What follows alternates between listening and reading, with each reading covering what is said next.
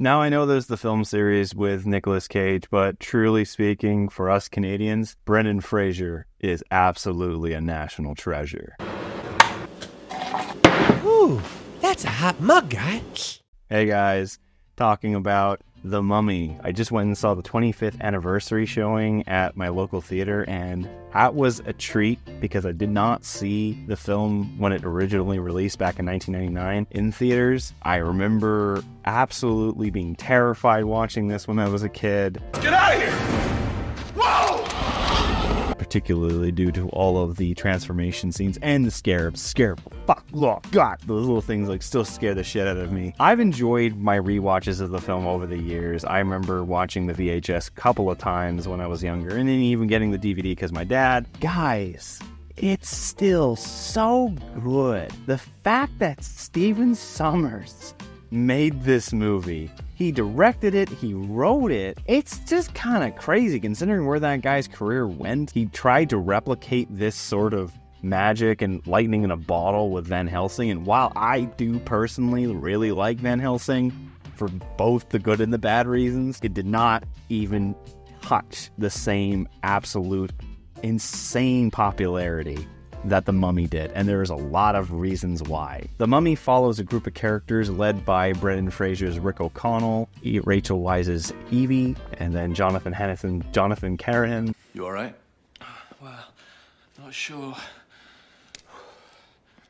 On this quest to find the land of the dead, the city of the dead, a multitude of Egyptian pharaoh gold, but as well as mystery, intrigue, and eventually dark evil magic in the form of Imhotep, who was this high priest back during the Egyptian ages. Kind of fancied the pharaoh's wife, and they kind of did a little bit of a killing for it, and didn't work out too well.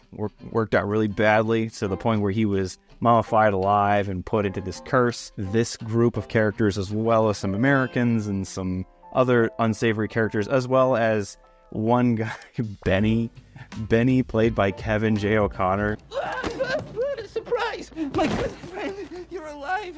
Well, if it ain't my little buddy Benny, I think I'll kill you. Think of my children.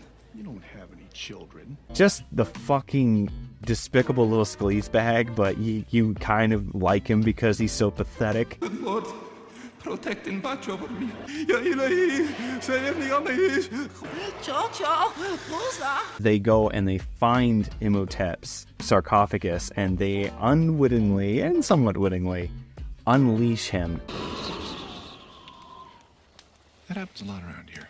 And this reign of terror, evil, and adventure happens for these characters. There's a lot of reasons why this movie is so loved. It's a lot of how this movie takes a lot of inspiration from different eras. It kind of goes without saying, but The Mummy is a remake of the old black and white Universal horror movies. They combined the elements that made that one so popular back then, along with the hokey kind of action fever kind of shenanigans of Buster Keaton era, the stunt era, oddly enough, like the Three Stooges.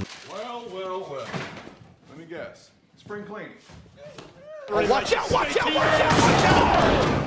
Taking inspiration from other films, other kind of villainous characters, Dracula, really speaking Imhotep's entire thing with getting his lady back after all of these thousands of years. His Oxunamun is fucking Dracula and Mina, to the point where one point Imhotep raises his arms, basically a bat outline. There's a lot that's being borrowed from different eras of film, from different eras of entertainment, and it's molded together into this lightning in a bottle combo. And it's led by a fantastically charismatic Brendan Fraser. Goodbye, Benny. And an undeniably lovable Rachel Weisz. Probably my first teenage crush was with Rachel Weisz in this movie, like my actress crush, because she's absolutely adorable in this movie. Evie, hurry! You're not helping. I know she didn't come to like the character later on because, yes, it is a little bit of a bit character, but she's just such a fantastic addition. Going back to Brendan Fraser, some of the jokes he has in this movie are fucking knee slappers.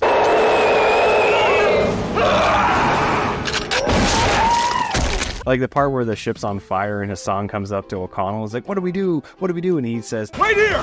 I'll go get help! Right!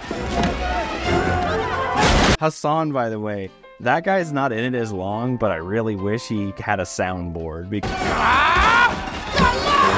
because oh my god, some of the sounds he makes in this movie are so fucking funny. And again, that relates back to what made this movie so popular, is that it is a perfect combination of humor, action, and horror. Every single scene with Imhotep getting his human persona through the regeneration bits, fucking terrifying. Where the guy gets his eyes and his tongue ripped out. And the CG. This is back when they were still using practical and they were combining the two, and that's what works best. And some fucking directors and some fucking studios just feel like, oh yeah, just do it CG. No. You want that realistic shit? This movie's from 1999, and some of the stuff holds up better than some of the Marvel stuff now. It's a combo. It's because they use practical shit and they would combine it and overlay it with the CG. The two in tandem create something that CG alone still cannot do, because you don't have that physical, relatable material for the human eye to register and to take it into a valley of believability and not the uncanny valley. I'm amazed still by when he's like fully coming back. It's when he's got one more regeneration left and the bug comes out of his neck and out through and back into this hole in his mouth. How the flesh moves. Like, you know that's real. You know that there's something there for them to map against. And it's terrifying still. The fucking scarabs too. Jesus Christ. They still scare the shit out of me after all this time. However, there's one person I haven't talked about yet. Eredith Bay, like the whole secret society of warriors who are, you know, supposed to make sure that Imhotep doesn't come to life, and they're kind of actually really fucking useless. They fuck up like 5 or 7 times in this movie, but you still like him because the dude looks hot. Fabulous hair, great beard, chiseled chin, eyes that you could just lost into for hours. You can forgive him basically for being absolutely fucking useless in this movie. Overall though, what does The Mummy still have for those who have not seen it? It is a glimpse into what the sort of the silliness and the spontaneousness that the 90s still had, the late 90s still had for movie making.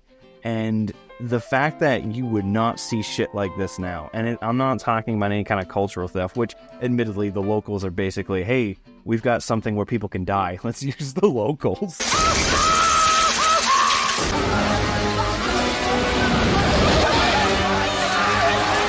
But it's this sort of taking a risk on something and, you know, just seeing how it turns out. Now there's so much bureaucrat and politic and kind of, oh, will this actually make us any kind of viewership? Will this play for demographic? What will it appease for the algorithm?